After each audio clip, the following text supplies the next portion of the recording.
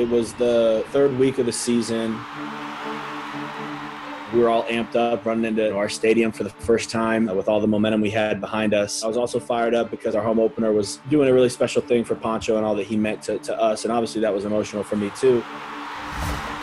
Everything was going great, and there in the fourth quarter, we had a play called. I made a good move, and I was just getting ready to go make a tackle, and one of our players got thrown into my knee, which was locked out on the turf, and I just felt it pop. I didn't want to stay down, so I just got up and ran off the field. You have to just tell yourself, positive thoughts, positive thoughts. This isn't it. This isn't it. No, I'm good. I'm good. The snap. Josh going to throw it. Into the end zone, caught. Touchdown. Our offense scored and put us up by 3 points, and there was like a minute and 50 left in the game, and defense had to go out there to win the game. I said, let's go try it. First play back out there, I took 2 steps, and I just fell to the ground. Tremaine came up to me, he's like, let's go. And I shook him off. I just sat there crying, not because of the pain, but because I know what this means. How great of a spot I was just 10 minutes before, mentally, physically, with this team. And I knew that it was all going to be taken away from me.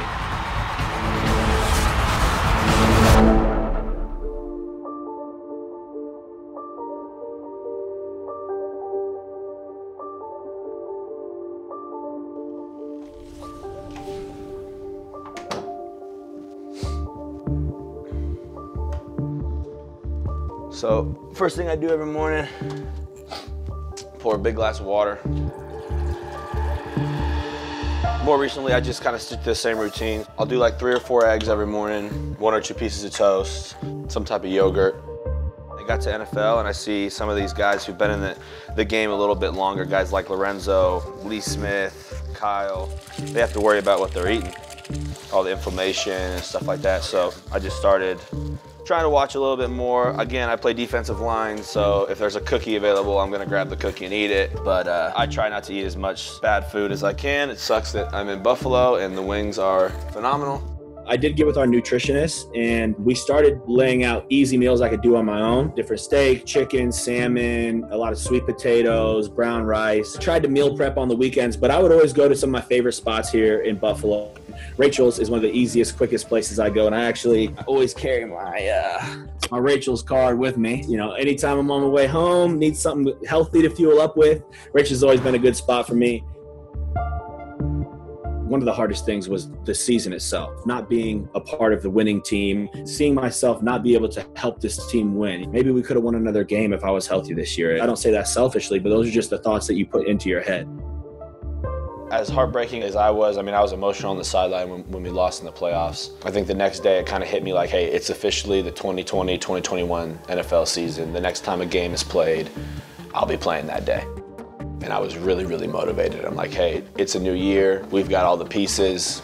I believe that I'm an important part to the puzzle. I just have a big chip on my shoulder that I really want to get back and be healthy. Well, today will be the first time I'm doing plyometrics. I'm gonna get in the pool today and do like real max effort jumping in the water. And so on a day like today, biggest goal is just not to have any swelling in my knee or any pain in my knees, be able to do everything that the trainers asked me to do. You're gonna go left that way, left that way. Better, better. Did you notice what you doing something different? Yeah. What did you do different? I just went. You gotta get you so that becomes subconscious. You don't have to think about doing it every time you land. Oftentimes their feedback is more than enough. I'm very honest with them. It's open communication. Like, I'll never hide if something's hurting. Little tendon pain at the very bottom, shooting up on the right leg. The goals for today is just find a way to try something new and not have my knee get mad at me for it.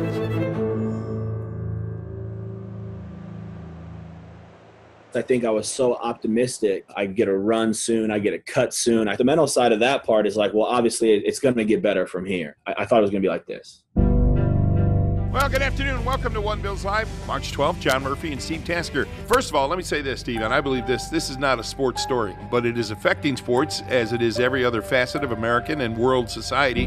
We're in a weird, weird place we've never been before in sports with the coronavirus pandemic. When the building got shut down in March, they sent me home because I had such excruciating pain that some days I couldn't push through it. I got hurt at the end of September. I had surgery in October, and it was April, and I'm still having days that I experienced 7 to 8 out of 10 pain. I think they were starting to get some concern outside of just myself. Well, maybe he shouldn't be having this much pain right now. It just kind of breaks you down mentally. I heard a great analogy about Chinese bamboo, where it grows to 90 feet tall. It takes 5 years to grow that tall. But for the whole first 4 full years, you have to go out and fertilize the soil. You have to water it. You have to make sure it has proper amount of sun. You have to tend to it. And that bamboo isn't going to break the surface until the 5th year. And then in that 5th year, it grows 90 feet. Yeah, get that going.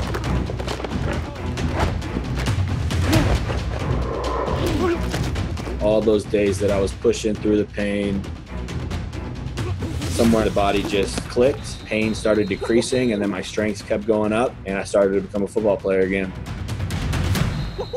Oh, so great to be out here in Bills Stadium. Just that confidence back, Coach. When you were putting on the pads today, what was going through your head? To go back out there today and just to be back out there and be in the huddle and look around at all my brothers being out there playing with them again. It's the same reason that brought me into the game when I was 11 years old, is go out there and play football with my friends. And so to be out there and do that again is truly a blessing. Yeah, I'm coming back. I feel like since last week to today, I feel like I've gotten way better. Just here. Yeah, let's keep working it. Big picture wise, all this COVID stuff, if I had to find a blessing in it, is it probably gave me a little bit more one-on-one time. One trainer would be with me, one strength coach, and one of our physical therapists, and we'd have 4 or 5 hours of rehab and then leave and go quarantine at home. It's a privilege, honor and a privilege. Ain't it a blessing? So now that my body's calloused back into it, you get that normal training camp feeling, and it's an awful feeling when you wake up in the morning and you got a bunch of different things that hurt, but I forgot how much I love that feeling, because that means that you're playing football and you're going through the tough physical grind of training camp. For all the swing passes I'm going to run this year. Right now, I'd like to put everything I can on through training camp to earn a starting role on this defense. I want to set really high, hard goals to reach, because if you reach for the stars and you only get the clouds, you're still higher than everyone else. Been very dedicated to that, coming off of one of the hardest years I've ever had to go through. Rush on 3, 1, 2, we rush.